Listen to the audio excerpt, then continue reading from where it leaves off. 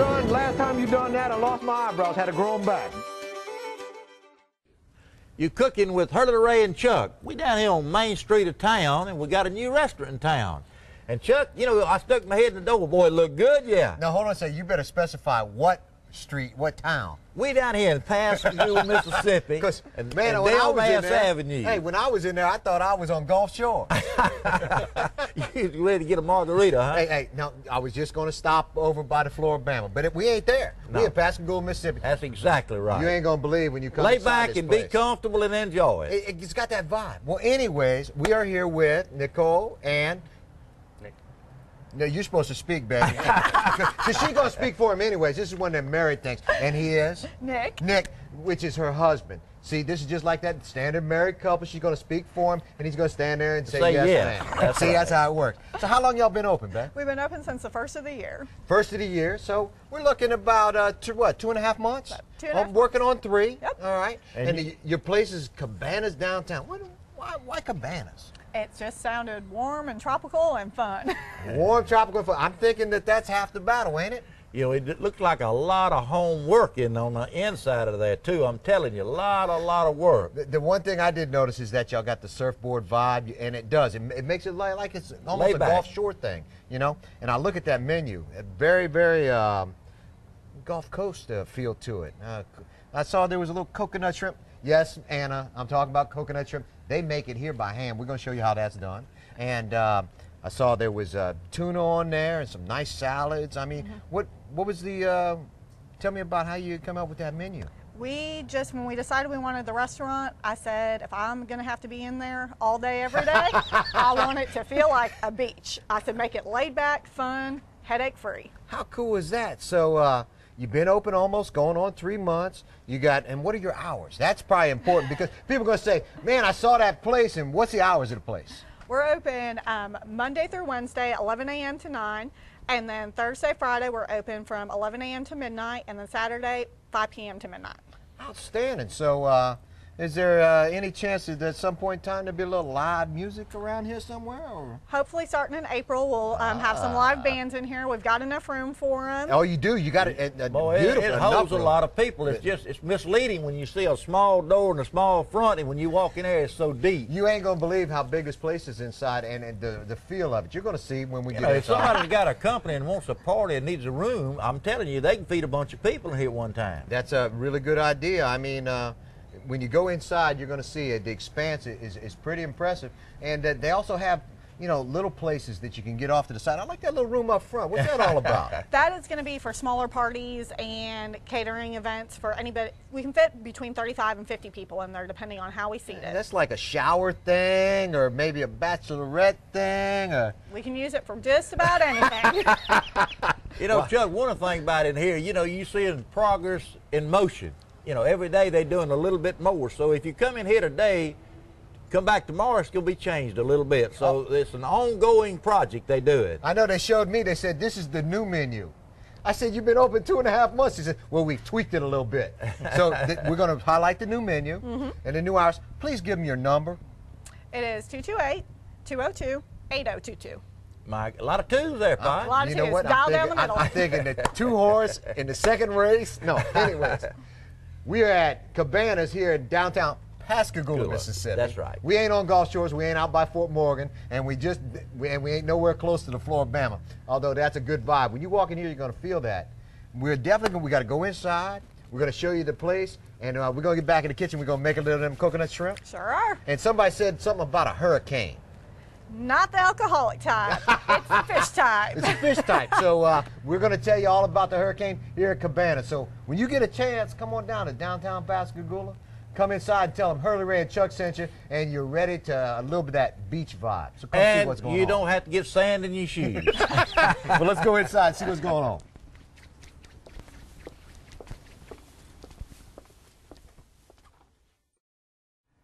You're cooking with Hurley Ray and Chuck. Boy, this is a unique place. And Chuck, you know, we've been telling us about the history here. And a lot of people don't know it, that this building's been here through Katrina, you know, all the hurricanes, and it's still in force. So, and they got a visitor they want to talk about. All right, Nicole. Now, we're talking about how old is this building? We've dated it back to the late 1800s. It's one of the original buildings of Scranton, Mississippi in Pascagoula. All right, let's see. And where is the line where the bakery started? It was actually next door. It was a stick frame building next door, and that's where in the 1920s when downtown caught on fire, that's where it started. So the bakery started all this? The bakery started the whole mess. So we were at like ground zero for why we burnt Pascagoula down? Yes. Okay, all right. So that's cool. Did they pin it on somebody? I don't know if they ever pinned it on somebody, but... Hey, hold on a second. That's one of them cold cases. We don't want to open that. All right, so somebody said that y'all have somebody that's not exactly here that hangs out and kind of visits in the kitchen? We do have a visitor every once in a while. Man, how cool is that? He's a calm little guy. And we have an idea who it is? Well, after doing some research on it, we went down and asked the town historian and did some research ourselves. And the only person that died in the fire died in the bakery. The book that was published on the fire named him as Cornelius Canty, but after doing research pulling up records from the time, we discovered that his name might have been Malcolm Canty. Malcolm Canty, and he was 16 years old, I understand. 16-year-old kid that worked in the bakery. But not mischievous, but he does, what else does he do? You'll be in here at night after we're closing up. You'll hear the back door open, and you can hear him walk through the kitchen and start cooking almost every night. And you'll go back there, and there'll be nothing? Nothing. Man, how cool is that? Now, and that's before they get their liquor license, okay? I want to point that out. Speaking of your liquor license, I know that you can have cold beer on, but when do you get your liquor license? We should have it the 1st of April. So the 1st of April, if you come down here, you may see a ghost, but it wasn't really a ghost. But no, really. We're talking about your grand opening. So you've been open, but your grand opening is going to be?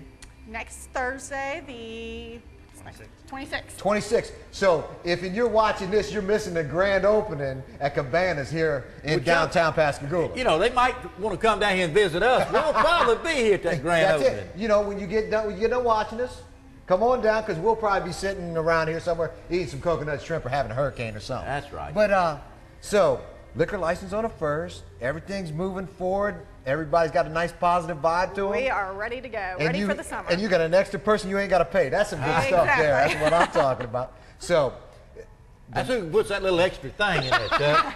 that's that lanyard? Yeah. So the thing is that we've got it going on. Everything's going good. We're going to grand open. We're going to have a great time. Y'all going to come down and pass a good time with us. But the key to any good restaurant is the kitchen. Yes. So who runs the kitchen back there? We all kind of have a stake in it. Okay. You'll find me back there. You'll find him back there. You'll find our cooks back there. Well, I met, was it Celeste? Celeste, yes. Celeste was telling me that she kind of has the touch and the feel back there. I understand that. She's got one of the white coats. When somebody got a white coat, they're usually in charge of cooking. I don't know what's going on. Like a doctor in his...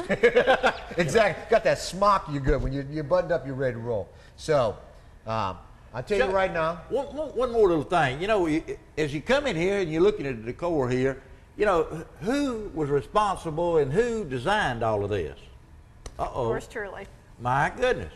And you should go like this, man. See how that works? He had no part in this whatsoever. Oh, yeah. No, he just built the whole place. The thing that you get a chance, you come here, you got the exposed brick on the back side, and you can tell that's been there quite a while. They have a section-off room in front. We're going to show you that. The feel's going to be good enough. Got a little cabana when you walk in. Nice, expansive bar. And you sit, now hold on a second. 100 years ago, this place was a what? It was a bar. Bar saloon, right? Bar saloon. It has come back. Hey, you know the thing about history, if you don't watch it, it's going to repeat itself, all right? So we're going to take a break, and when we come back, you know us. If you see smoke and the house ain't on fire, it's Hurley Ray and Chuck come pass a good time. We're going to be back in the kitchen. We're going to see what we can do about making some of them coconut shrimp and a hurricane and whatever else we can get our fingers into. So come back and see what we're doing. Let's go to the kitchen.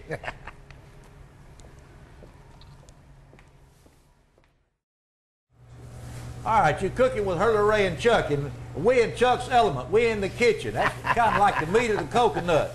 Chuck, this is one of the things we come for, to see the back room and get a little hands-on. And I think you hit it right on the head. We're talking coconut. We're talking about coconut shrimp. So please, Nicole, walk us through what you do. Because now hold on a second. I'm going to show y'all. I'm going to sneak a little bit. They ain't going to tell me what the secret is, but if you look here, there's flour, and there's brown sugar, and there's coconut, and there's some other stuff they ain't going to tell us about. Yeah. But that's the batter, right? That's the basis for the batter. And of course, this is the part I love. Gulf shrimp, fresh. We're not talking frozen, we're talking about fresh Gulf shrimp.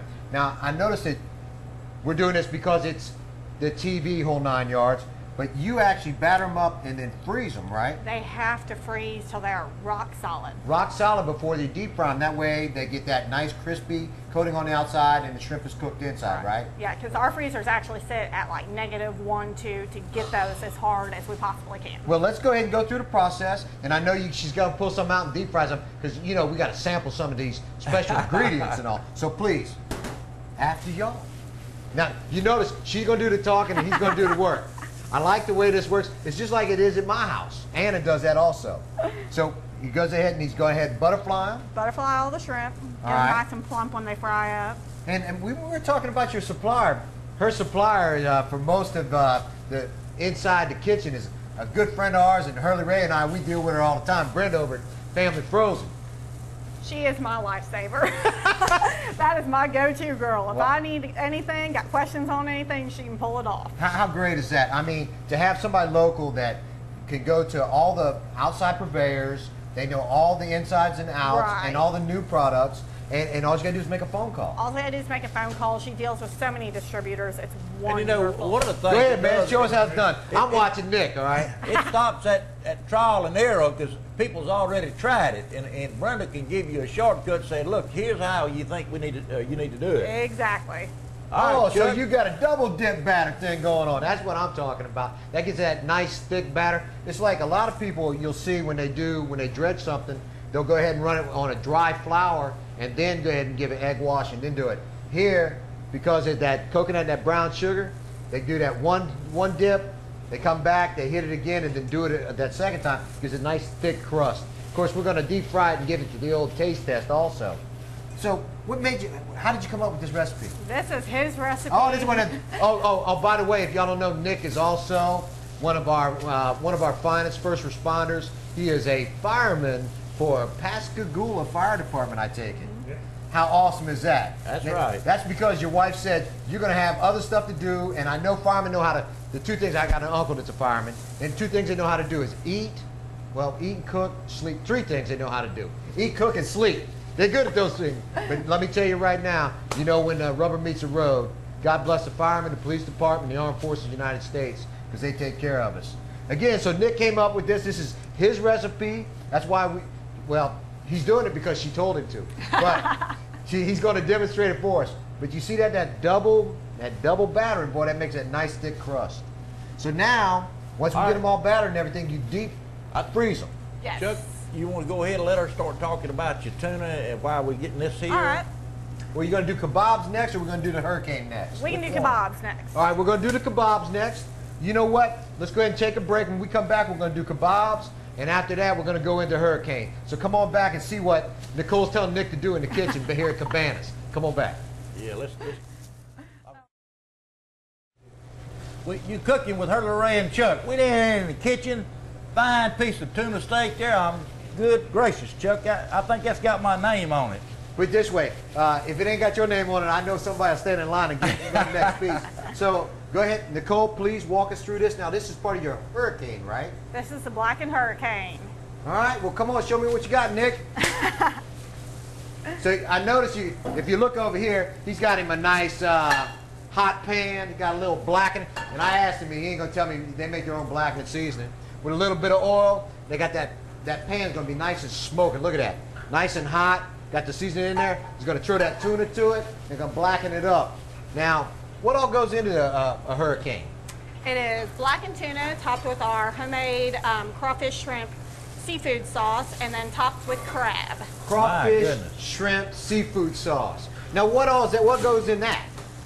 It's just an au gratin-based seafood sauce, and we're not giving it away. An au gratin base. That means it's some kind of fancy cheese sauce, seafood thing that they ain't gonna tell me what's in it.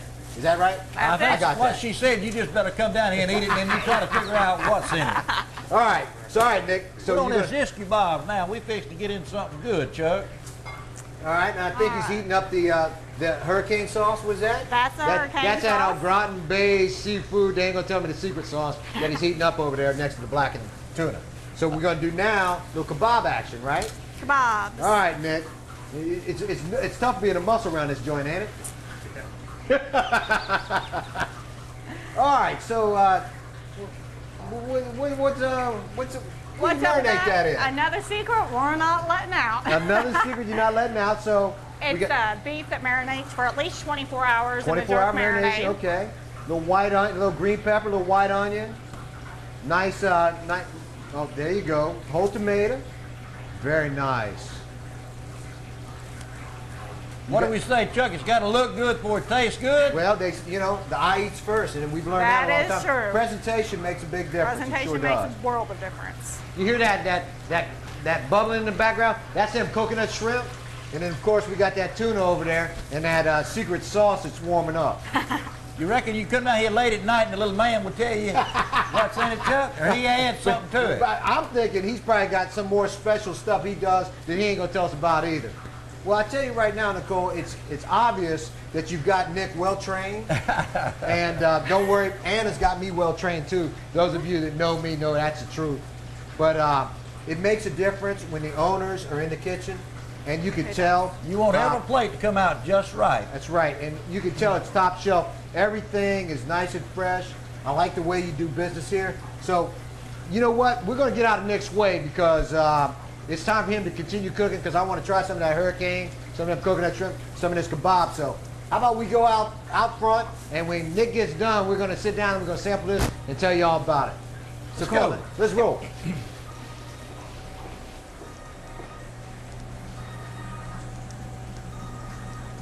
Chuck, we just got through looking at the kitchen. They've got it all cooking. Smells real good. My goodness. And it was nice enough Nicole released Nick from the kitchen to come join us. But, I was sitting here looking and, me being an inquisitive person, I'm looking here at, man, you got some nice specials. Monday, little mojo po' boy. We didn't talk about, tell me about mojo po' boy. It is actually one of our best sellers. It is marinated pork. It is a 12 to 18 hour process. It is forever It kind of long. melts. It melts. We Sounds don't pull good. it apart, we let it fall apart. And then Taco Tuesdays. Taco Tuesdays. Very nice.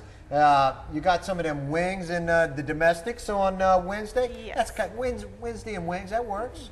Wing How do Wednesday. you do your wings? They're actually tossed in jerk sauce. Oh, So that it's Caribbean feel. There you It's go. something you've never had, and they're so good. And Nick was telling me earlier that he makes his own jerk sauce, so I'm all about trying that. And then Thursdays we got little oysters on the half shell and domestic buckets, very nice. And who does all the shucking? Our bartender, Doug. Doug is the man with a shucking knife. That's what I'm He is thinking. the man with the shucking knife. So Thursday, now during the grand opening, is he going to be shucking oysters too? He's going to be doing a little bit of Oh everything. man, That's I'm why going to tell you love right, Doug. we got to They come. need to son. come down here and see me and you because we're going to be down here. That's right. So if you're watching this and you don't get in your car and come down to the Cabana, you're missing Hurley Ray and Chuck having a good time right here. We're And going to be right here. So surf and turf on Friday. What entails the surf and turf? Steak and shrimp. Steak and shrimp. Choice. Could it get better? Choice ribeye. Not much. Not Unless much. it's just more of it. Well, see, I had a guy when I was on ship. He used to every Friday he used to serve surf and turf. He served hot dogs and fish sticks.